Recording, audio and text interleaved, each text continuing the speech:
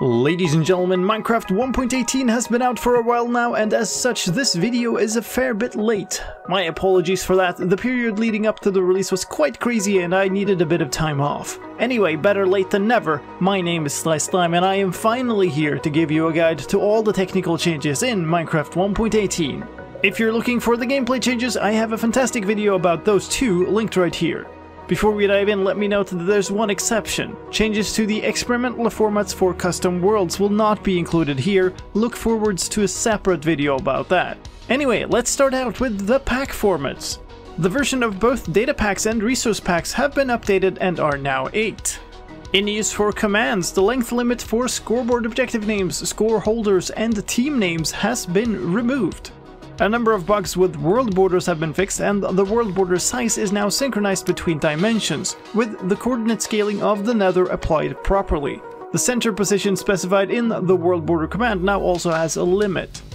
Moving on to data, spawners now support a custom spawn rules field in the spawn data and in spawn potentials entries. It may contain fields block light limit and skylight limit, both integer ranges with min-inclusive and max-inclusive fields.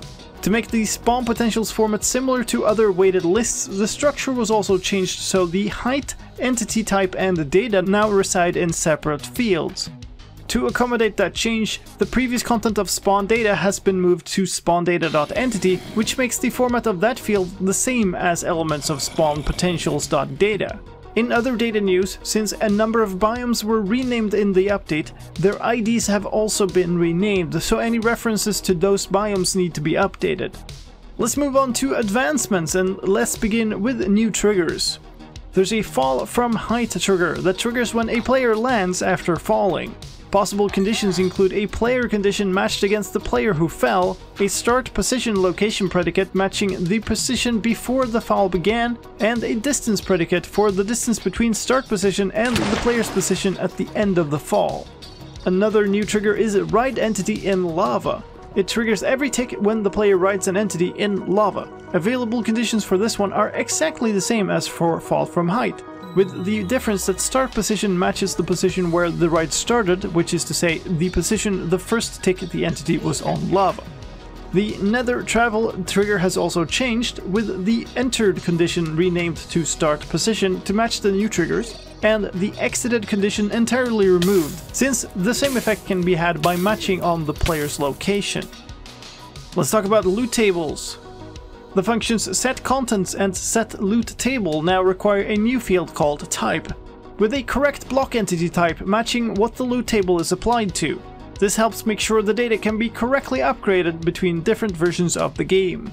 There's also a new function called setPotion, which is used to set the potion type on anything that has potion data, like a potion, splash potion, or tipped arrow. It takes one parameter called ID, which is the potion ID to set. In the vanilla data, this is now used everywhere instead of the set tag function.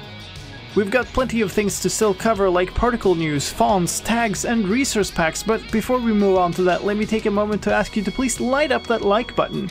That gets YouTube to show the video to more viewers, so I'd really appreciate it. Thank you. Let's keep on trucking with particle news. The light and barrier particles have been removed. Instead, there is now a block marker particle. It shows a billboard with the texture defined as the particle texture slot for the model assigned to the configured block state. The syntax for summoning this particle is the same as for block particles.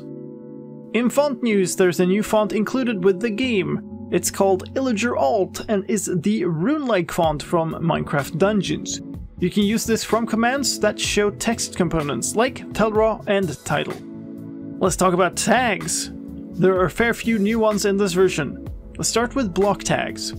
There are new block tags for Big Drip Leaf Placeable, Azalea Grows On, and Azalea Root Replaceable that pretty much controls what their names indicate. There are also grouping tags for Replaceable Plants and Terracotta. In addition, a number of new block tags that control spawning have been added, with tags for animals, axolotls, foxes, goats, mushrooms, parrots, rabbits, and wolves, as well as a special tag for the variant of polar bear spawning that happens in frozen oceans. A block tag has also been renamed. lava pool stone replaceable is now called lava pool stone cannot replace, which is a more accurate description of its function. There are also 2 new item tags in this version, collection tags for dirt and terracotta, both mirroring the contents of the block tags with the same names. In resource pack news, there's a new sprite in the inventory.png user interface file for the thin layout version of the effects list in the inventory. Light blocks now have a separate model per block state instead of a single model. There's a new music disc item for the other side music disc, and the texture mapping has changed for lily pads, potted cacti, and the tops and bottoms of doors.